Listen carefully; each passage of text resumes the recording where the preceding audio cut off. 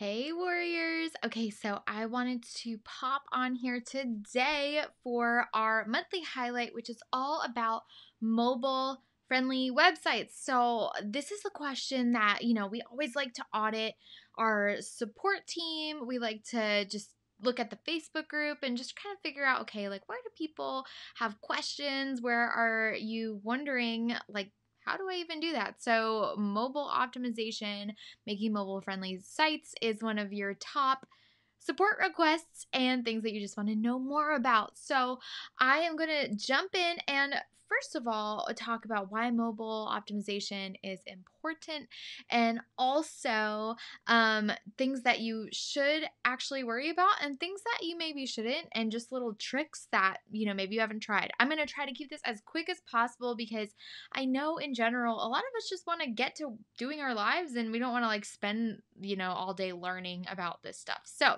let's get to it. One thing I want to mention before I jump into my slides is that mobile optimization and being mobile friendly are different things. So your site at Weeknight website is already technically mobile friendly, meaning that once you make anything, if you're using a laptop or even iPad or something like that to build your website, once you do that, you should be able to go onto your website and have it still load. So you're not going to see things really hanging a ton off the page, or have things that you can't preview at all on your phone.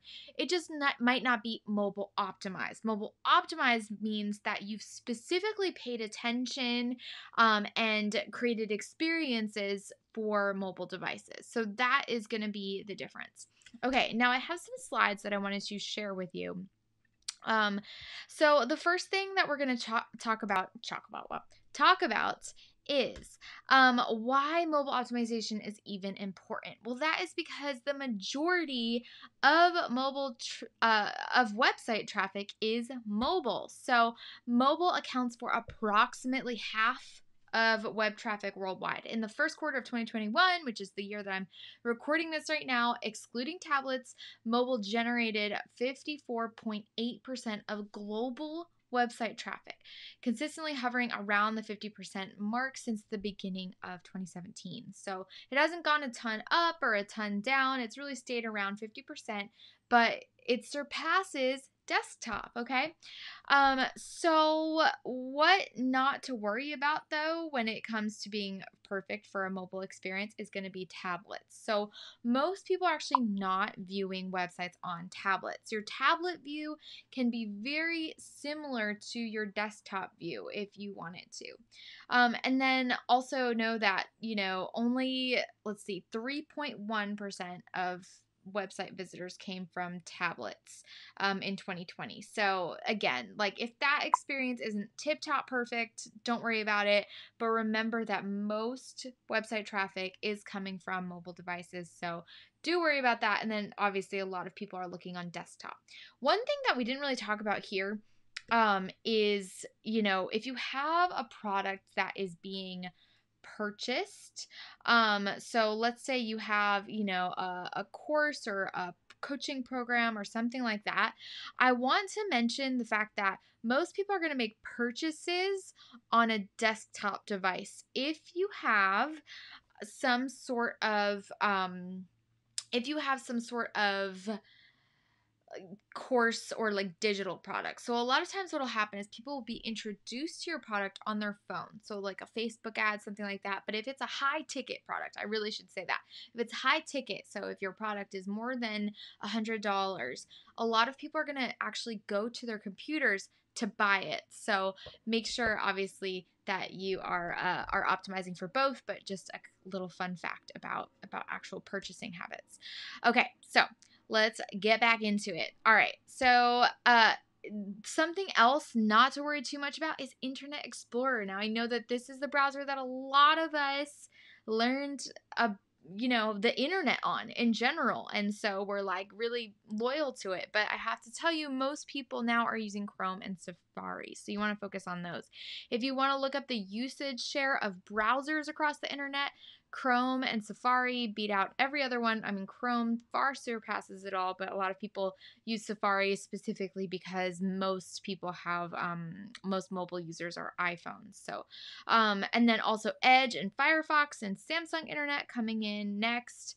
Opera as well, and then Internet Explorer is very low, 0.62%. So, if you are obsessing because like your fonts or something like that can't be seen on Internet Explorer, know that that is really common, and know that you shouldn't worry that much about it. I would say the only, my only disclaimer there would be, let's say you have an older audience. So let's say you're specifically serving people that are in their 70s, that maybe have older computers or using older browsers, older software, then obviously, pay special attention to that.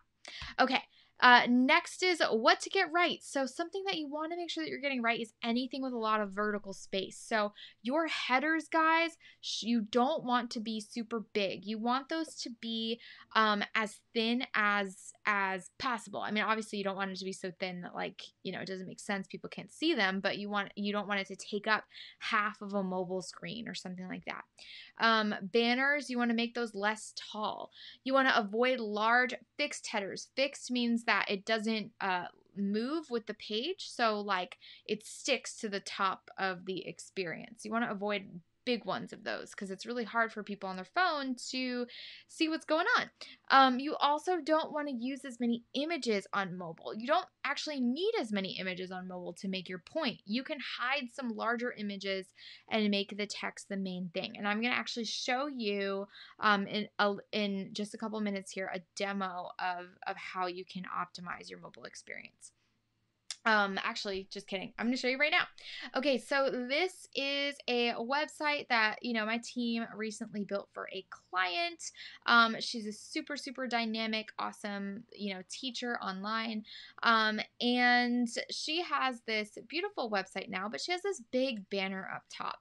And then she also has this, this header, which isn't fixed, but it easily could be. So when we were mobile optimizing for her, we realized that this banner doesn't really look that great on mobile. And just to show you kind of a test here, if I hit that R key twice, now it shows this new banner that we actually made for her. But out of the box, this banner stretched across the screen, and, you couldn't really to make it showed like a little bit of her shoulder and then this text, and it felt a little bit random. So what we wound up doing is we actually have two versions of her header. So we have this version, which is for mobile, which looks crazy on a desktop screen. But then as you can see, when I hit the R key, which is how we can test our in the builder responsive editing, we have it looks great as a mobile experience, and it all fits in one screen view. So kind of the same principle of above the fold.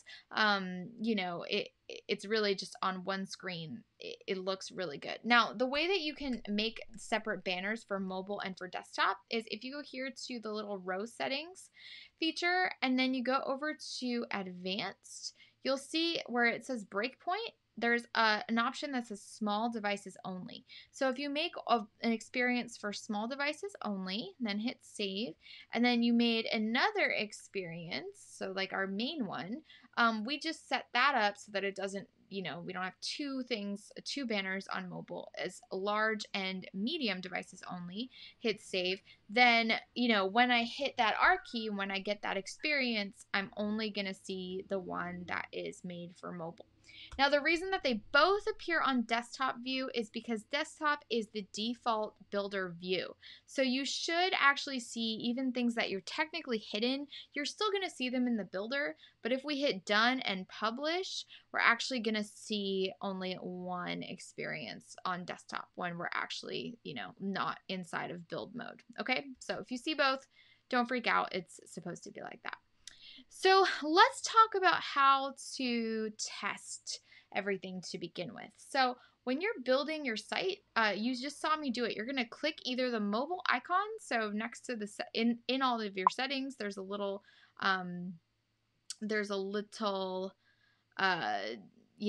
icon, or you can hit that R key, just like literally R, to view it in responsive mode.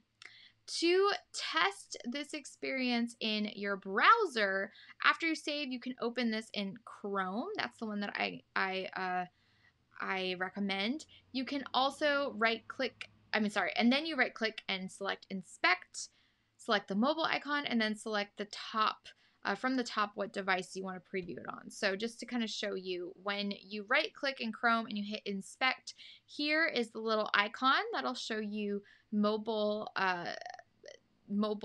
devices. So you just click on that, and then there's a drop down up here. So this will show me a preview on an iPhone X device. But if I click on it, it would show me, iPad, all the other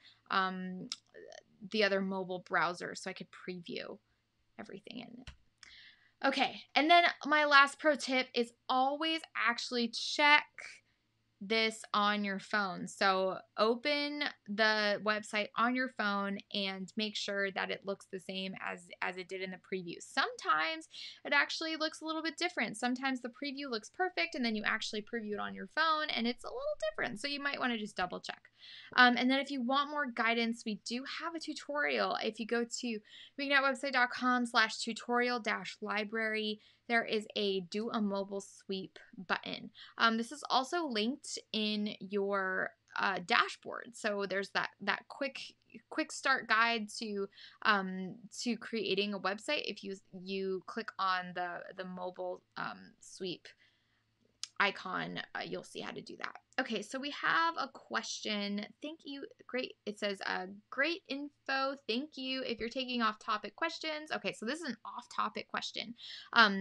Which I totally will answer, but I wanted to just make sure that everyone feels really clear on mobile. So I just wanted to say, where's my camera here? Yeah, if you have any questions, please feel free to leave them below this video, and we can definitely keep adding to this this comment thread with any of your mobile questions, mobile specific tutorials. We really want to make sure that you feel empowered when it comes to the mobile experience of your website. Okay, so I just wanted to say that before I jump into this off-topic question. Okay, so we are done with the mobile tutorial section of this video, unless we get any questions specific to that. I'm gonna go ahead and answer this off-topic question now. So let me add this. Let me actually add it to the broadcast. It says, I created a registration page for folks to get access to a members only section of my website. Is there a way to disallow random people from creating logins without a purchase?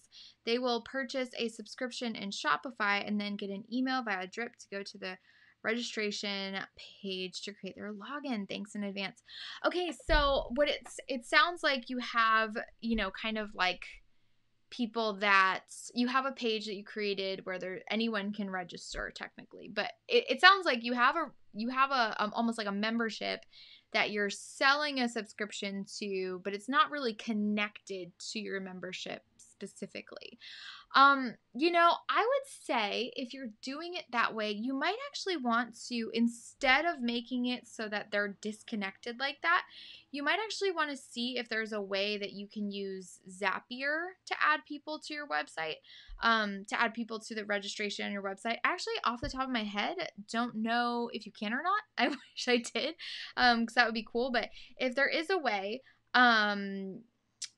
let me know. And you know what, actually, if you wanted to just pop that into our support team, I don't know if you already have or not, but I would love to take a look. I would need to get access to your Shopify account, and I already have access to your website if you're on Weeknet website already.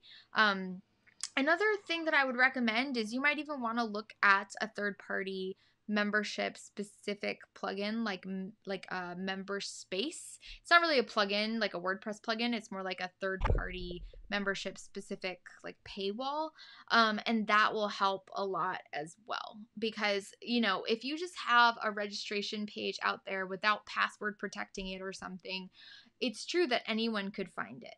So there's really no way without having some sort of paywall that's actually connected to that page to limit just anyone from signing up, which is what it sounds like you want to do. So yeah, definitely, email support and we can see if there's like a way to do it through Zapier. However, I will say the paid version of Zapier is $25 a month, and for that price, you might as well just do it through MemberSpace and make your life a little bit easier. So, all right, well, let's see. I'm gonna check if there's any more questions, but I don't think there are. Awesome. Okay. Well, thanks so much, guys. I appreciate you joining me. And please let us know if there's anything else that you would like to know about in future monthly highlights. We'll talk to you soon.